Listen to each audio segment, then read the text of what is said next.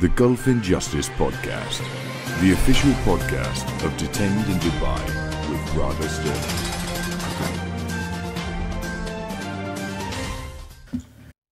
Welcome to the Gulf Injustice Podcast. I'm Rada Sterling, and this is a special edition where we're sharing the direct testimony from a prisoner, Albert Douglas, a British man who is detained in Dubai at this moment.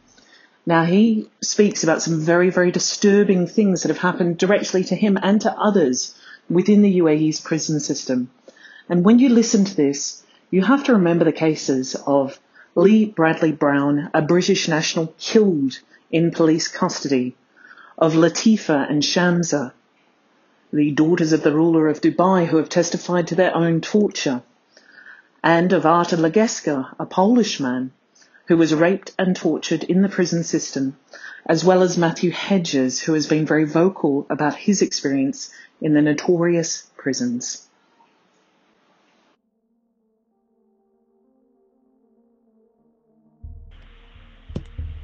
Dad, do you want to tell me what happened? When I was in LA, I was having great difficulty getting my medicine for my heart, and there the policy is you speak when you're spoken to, so they don't like you asking for things. But I needed my medicine, and I was insistent on trying to get it one day, so they beat me so hard that one of my ears actually was bleeding. After that, I never asked for my medicine again. When I came here to Dubai from LA, I was actually brought to Dubai on 3 occasions, but the first 2 occasions they refused to send my medicine along with me. So when I got to Dubai, they refused me and sent me back to LA, and that happened actually twice in one day. And the following day, eventually, they released the medicine with myself, and I got it to Dubai.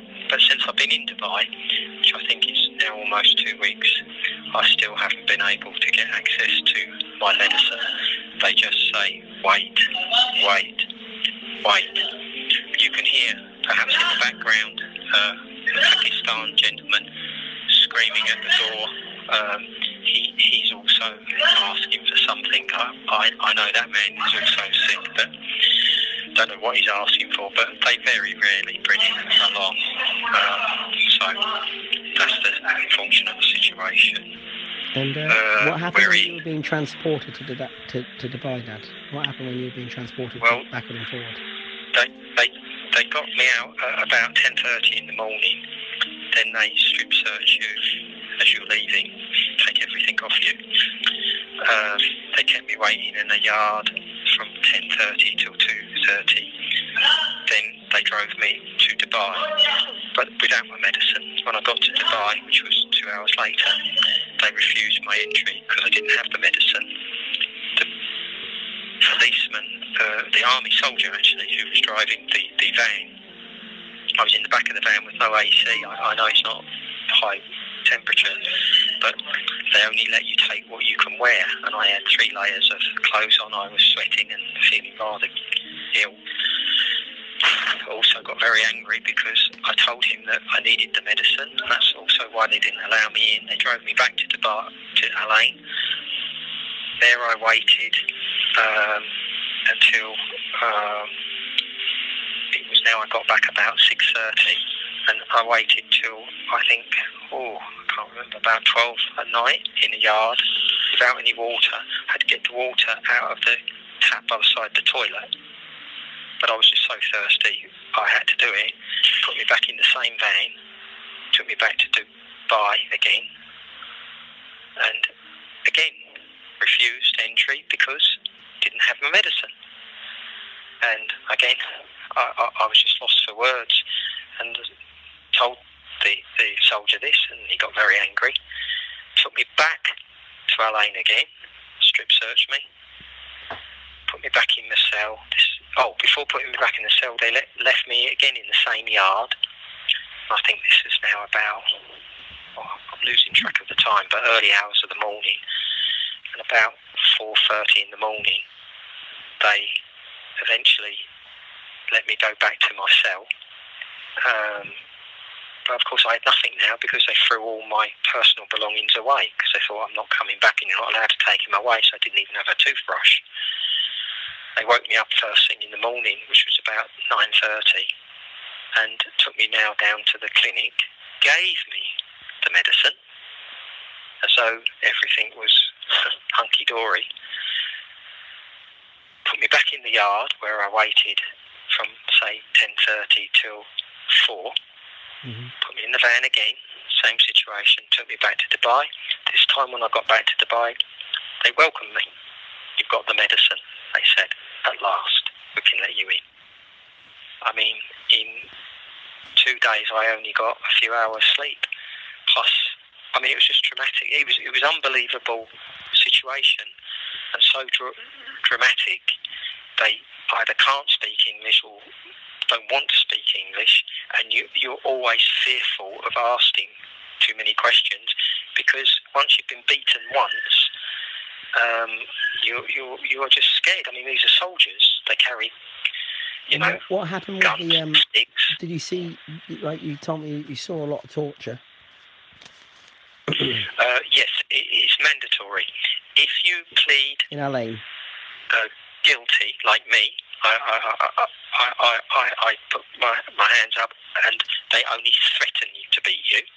But if you actually say, no, I did not do it, I was with 2 other people who said they did not do it. They were tied by the feet, and they were whipped on their back, never on their face, always on their body, never on the face. If you're black, if you're a black person, you are beaten, no matter what. There are some African boys in here, very, very nice people from Nigeria, but I met other ones in Alain as well, and they were all beaten. Every black African person I've met has been beaten, guilty or not guilty. It's almost like racism beyond belief. It's like going back to the 1800s, and it's almost like it's accepted. That's the strange thing about it. So anybody who pleads not guilty is beaten. I was with a New Zealand chap who was beaten.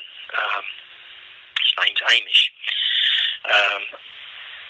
And another one, a Lebanese guy, he was beaten, and they were on drug related, but they both said they didn't do it and beaten. Subsequently, did you say that they wrote you petitions out. About they hurt their genitals and things like this as well, didn't they? Oh, this was another young boy here, lovely young man. Sorry to prompt you, and he was smoking ash. I mean, I don't understand all these drugs, but he said ash or something like this at home. Some informant told him, took him out, and they put them in this horrible police station, and they put a lighter to his genitals to get him to confess. I was in one place, they call it something Home Affairs in Alain, and I was taken there, and I was put in a room which I don't know the size of, but let's say it's 50 by 50. You sleep on a ceramic tiled floor without any blanket until you can scavenge one yourself. There's no windows, light is on 24/7. There's no exercise. You are not allowed out of that room. There's one toilet which doubles up to wipe your bottom in a bucket if you want to clean yourself. They use the same bucket to wash any clothes. They use the same bucket to fill it and use as a shower as well. There was 24 men in that little room, and one man, he'd been there for a year. Another one I met 6 months, and the man that I left with, also a man that was beaten, Pakistan gentleman, he'd been there 3 months in the room, never let out. I mean, it's just, if you didn't experience or see it, you wouldn't believe it. And I must confess, if you told me about what I had seen and encountered encountered recently, I wouldn't believe it. I wouldn't. I'd say you're exaggerating, you're making it up. You have to see it to believe it.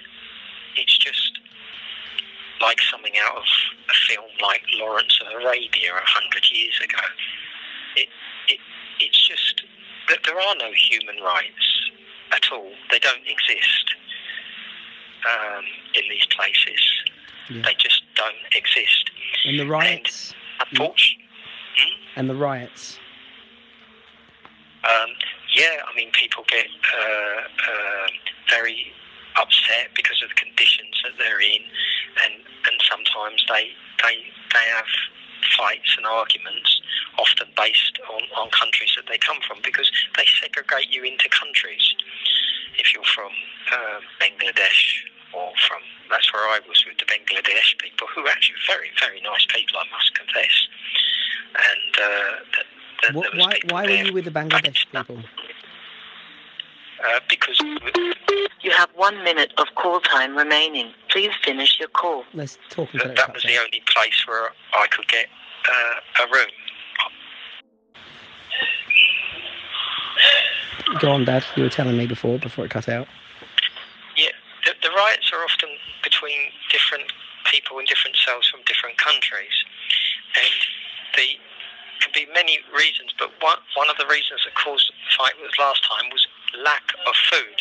When they bring the food, it's all handled by hand, so there's no hygiene at all. You get pieces of chicken, it's counted by hand by what they call the foreman. He then gives it to his pal, who gives you it on a top of a plastic box lid. And often there isn't enough food, and then the ones that got food, the ones who haven't got food get angry with the ones that got food, and ultimately they end up having an altercation because there's never enough food to go around. But they always just give you enough food to keep you alive. That's basically all you get,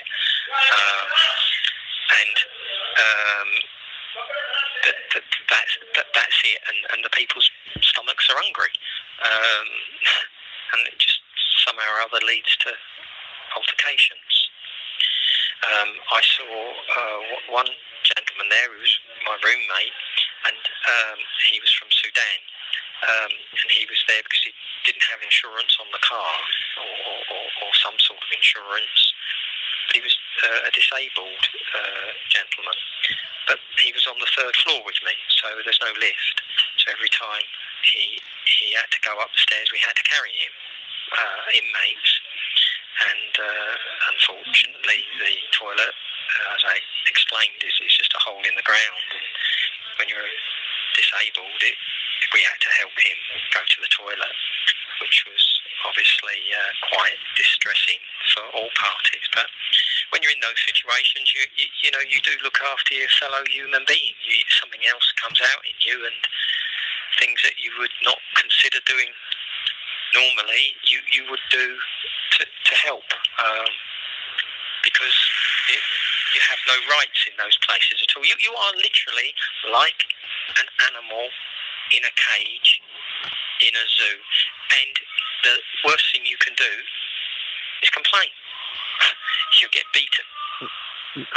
That's happened to me, and sorry. I spoke to you.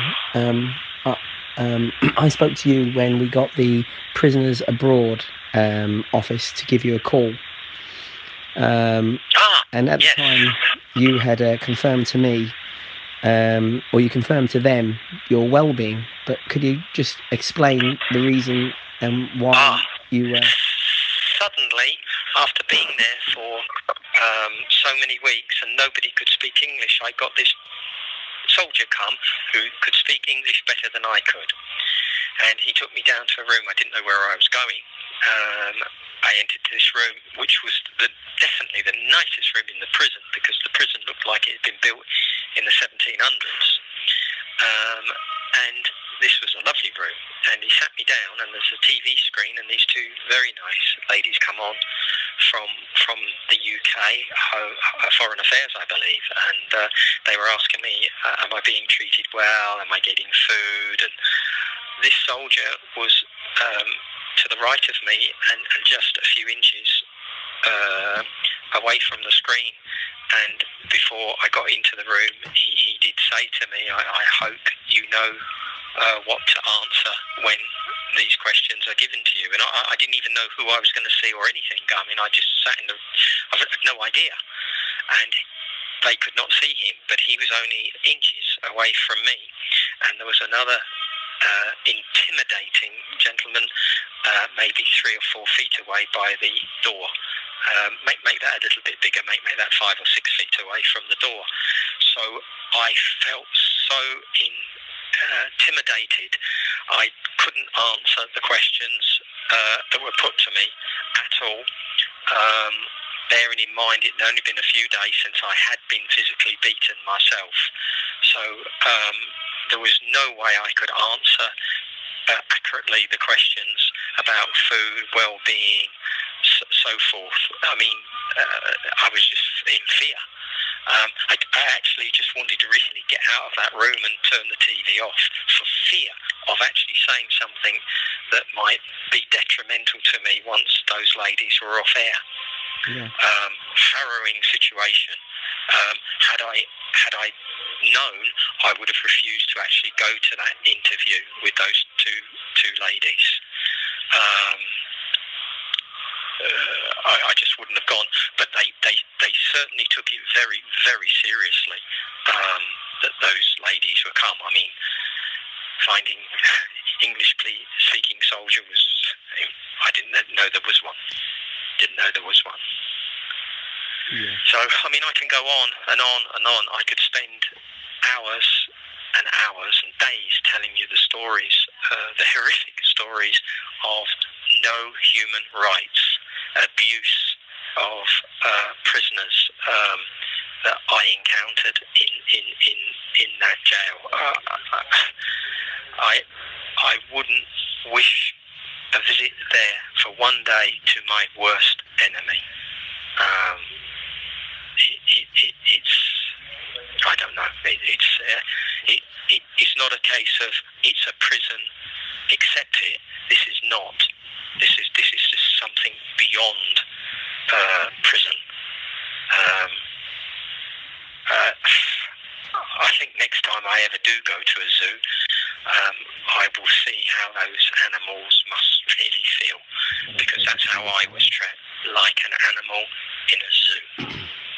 And so was everybody else.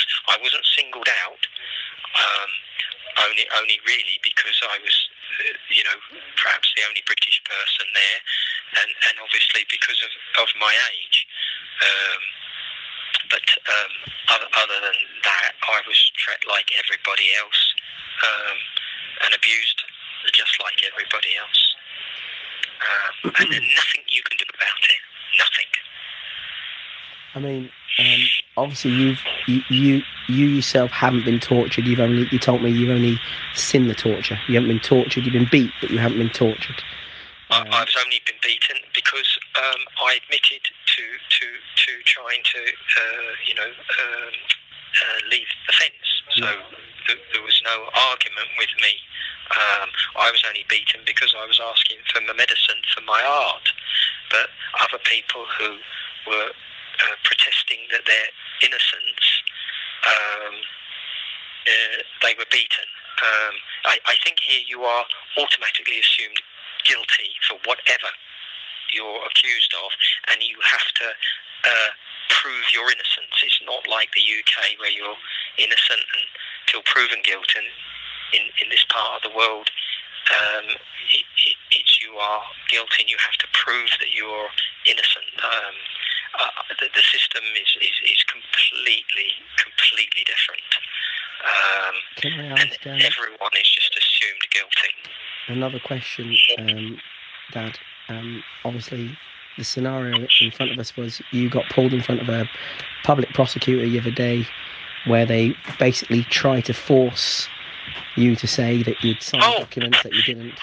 Yeah, this is the check that you signed, and they said, if you don't admit it, you'll sit in the jail for months.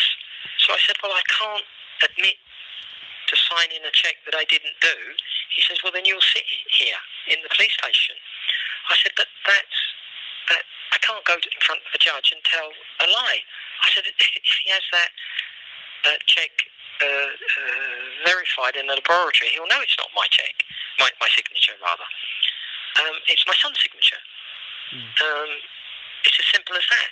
Well, then you'll sit here for months. So I left it at that. Okay, I'll have to sit here for months. Then a few days later, I had the same interview on the TV, which I had in person with a prosecutor, but this is from the main prosecution in Dubai, and pretty much the same thing again. Did you sign the cheque? No. Do you know who signed the cheque? Yes, my son. Did you sign the cheque? Over and over and over, the same question. I said no. But I was asked on the first occasion to say that I did, to say a lie. Yeah. But I didn't do that, and I explained again that it's not my signature, it's my son's signature, and it is completely different, it's not even close. So they sent it to the laboratory, but I think it sent to the laboratory with a threat. You'll sit in the cell for months, because it will take months to get this tested.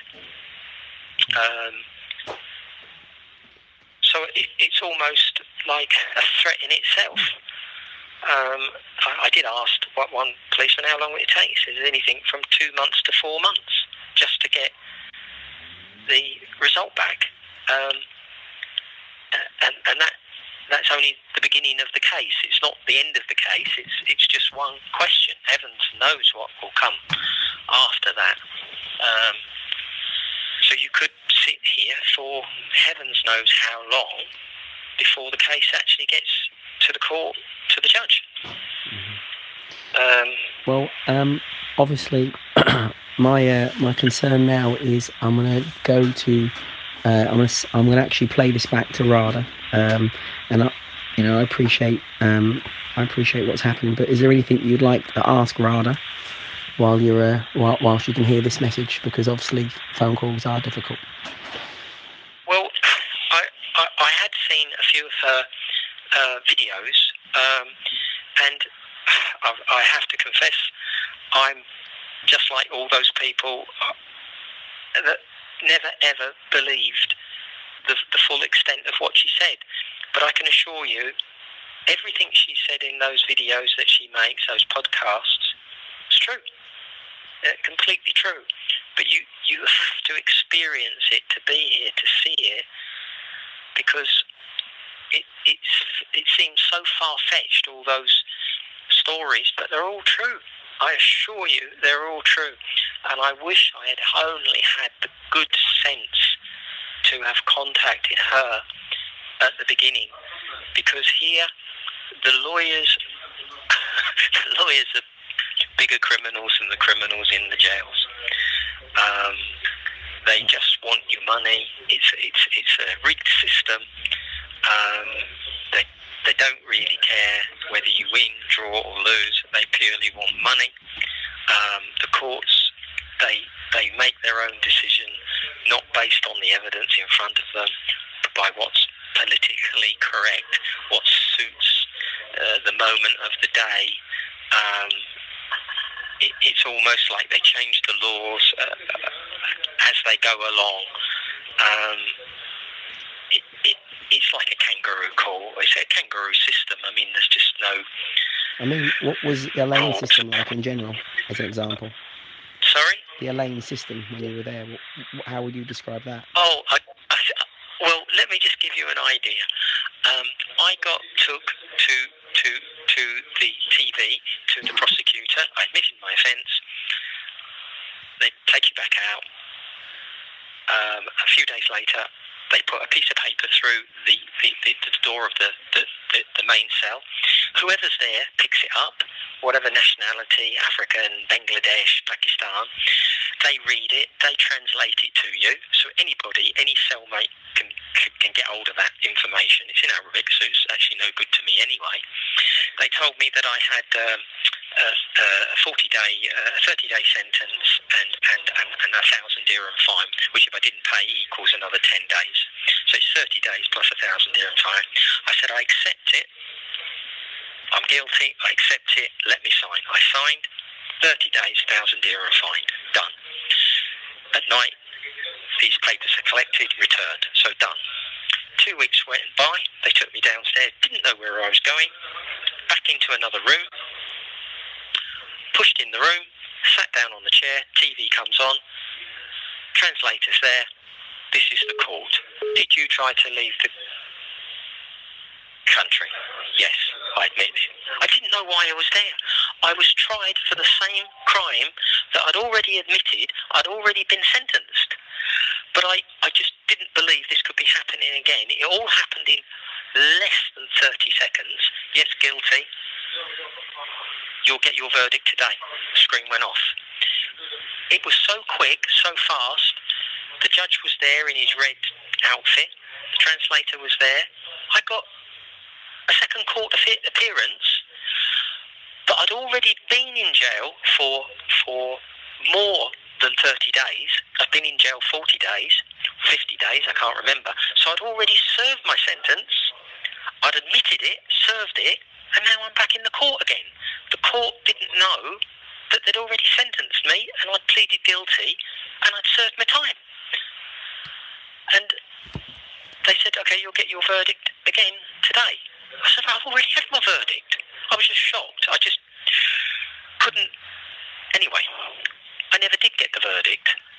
A week went by, another week went by, and then they just put me in the van, like I told you earlier, to take me to Dubai. That's the type of system that they got. No system. In the prison, they have a funny saying. There's only one rule in Abu Dhabi. There are no rules. And everyone says that. There's only one rule. There are no rules. They make it up as they go along. Well, I mean, look, I'll get another call about this to you, so I'm gonna knock off the record now. But you know, it's just obviously everyone there knows about your heart. Everyone knows how you feel, and you know, hopefully this recording will go to the right places and get some very small insight to what you're going through for someone that's actually never committed the crime that you started with. You know, as I say, I appreciate any assistance, any help that can be given to myself, and furthermore to the other people that are here. I am not the only person in this situation by any stretch of the imagination. There are many other people in same or worse conditions, especially on the human rights side, in particular. And my heart goes out to those people I've met and I've seen them, and I don't want to waste any more of your valuable time going on about this, but I could be here telling you stories about what I've encountered and seen for hours and hours and hours. It makes me very sad. Now, listening to that extremely disturbing testimony should be enough for the UK government to finally get involved and put an end to human rights abuses occurring within the UAE's prison system, while we have the UAE directly marketing for British citizens to come and visit and invest in Dubai, marketed as a glamorous city and a modern society where you would be expected to have the kind of protections and human rights provisions that are prevalent throughout the West. Now, as we can see, this is clearly not the case, and this has to stop. We've had British nationals who have been killed in prison, and upon investigation of those crimes, Dubai thwarted them and wouldn't allow them to further investigate. The British courts refused to extradite citizens to the UAE due to the real risk of human rights abuses and torture. If we won't extradite them, but we allow the UAE to encourage citizens to visit the country, then the UK needs to absolutely stand up for their citizens when they are facing legal and judicial consequences in the country. We'll be following this up and have followed it up with the Foreign Affairs Minister, with the various ambassadors and with MPs across the country. This has to stop. Thank you for listening to the Gulf in Justice podcast.